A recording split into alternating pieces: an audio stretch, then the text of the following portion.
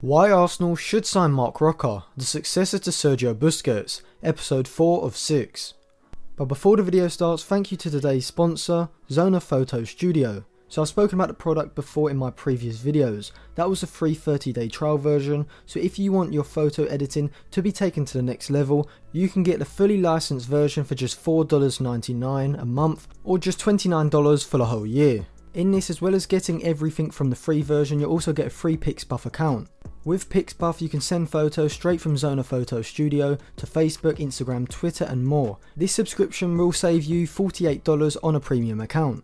I will be talking more about this product at the end of the video, but a link will be left in the description below. This will be the 4th episode of my Who Arsenal Should Sign series. As I specified in the first episode of this series, Arsenal need to sign a deep line midfielder who can play that Regista role in a 4-3-3, the same role that RODRI plays for Manchester City and Busquets played for Barcelona during the spells of Guardiola and Luis Enrique.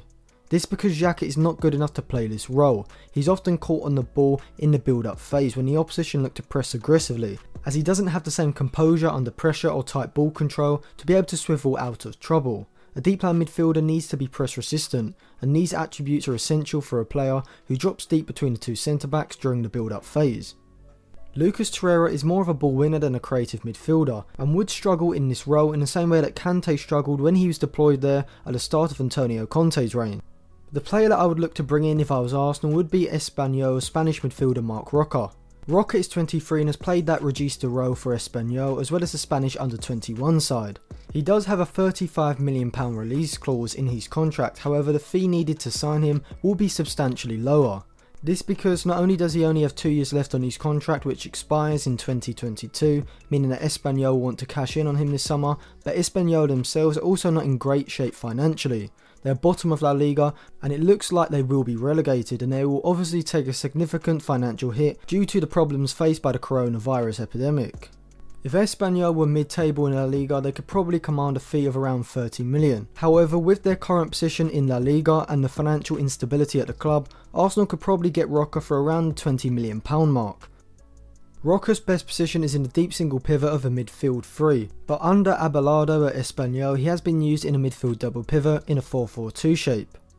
ROCA, unlike Xhaka, is excellent at keeping hold of the ball under pressure. When the ball is played into his feet and he has an opposition player moving to close him down, he has the composure, body positioning and ball control to be able to swivel out of the press and play a pass to move the ball forward.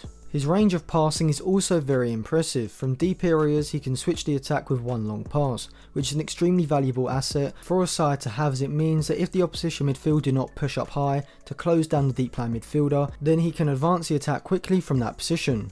This should allow Arsenal to get the ball into their wide attackers quicker than they were able to do when Torreira and Xhaka play in this deep midfield position. When in the middle third, ROCA does on occasion have the ability to play a lofted pass over the top of the opposition's back line, which is something that Arsenal don't currently have from their current crop of central midfielders, so this would aid Arsenal's ability to create chances from deep areas. Not only this, but ROCA would improve Arsenal's ability to find players in between the lines. Arsenal's current central midfielders lack the vision and ability to play those incisive passes, which often result to them circulating the ball from side to side. ROCA can do this, and this would allow Arsenal to move the ball into the final third more often. ROCA is a very good tackler in the centre of the park. He's able to face up an opposition player and position himself in a way where he can shuttle the player out wide or put in a tackle to win the ball back. This can be seen as he has completed more tackles per game than any Arsenal central midfielder this season, with 2.4 completed to Lucas Torreira's 1.2 per game, Granit Xhaka's 1.7 and Matteo Guendouzi's 1.4 per game. ROCA's interceptions aren't as high, as he's only managed 1 per game in La Liga this season, but accompanying him with 2 other players in central midfield should make up for this, especially alongside Lucas Torreira, who overall is a better ball winner than ROCA is. In the Arsenal system, ROCA could be used in a Regista role, dropping deep to receive the ball off of the centre backs and being the side's main source of advancing the ball through the defensive and middle thirds.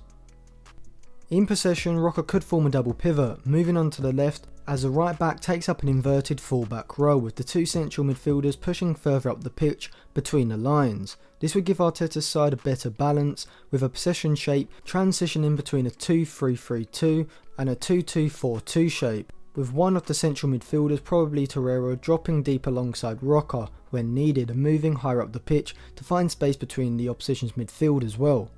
Out of possession ROCA would be a big improvement on Xhaka in terms of his pressing. ROCA has excellent intelligence and understanding when to push up to the opposition midfield and how to cut off passing lanes into players sitting behind the midfield. Xhaka doesn't have the same positional awareness and is very erratic when closing down and making tackles, whereas ROCA's composure in these situations will lead to less fouls given away and less diving into challenges, allowing opposition players to bypass the Arsenal midfield. So overall, I think ROCA would be one of the signings of the season, particularly at the low cost of just 20 million. I think he has the potential to be the successor to Busquets in that REGISTA role in the Spain squad, potentially overtaking RODRI in the competition, with ROCA being a better long passer in my opinion. So thank you for watching, and remember to subscribe to the channel for the other episodes. And thanks to the sponsor of today's video, Zona Photo Studio. With a licensed Zona account, you can work on unlimited number of computers. You don't have to pay for separate licenses for each one. And for a small extra fee, the other members of your household can also use Zona Photo Studio X, which is a massive bonus if you've got multiple keen photographers in your house. If you're interested, the link will be in the description below.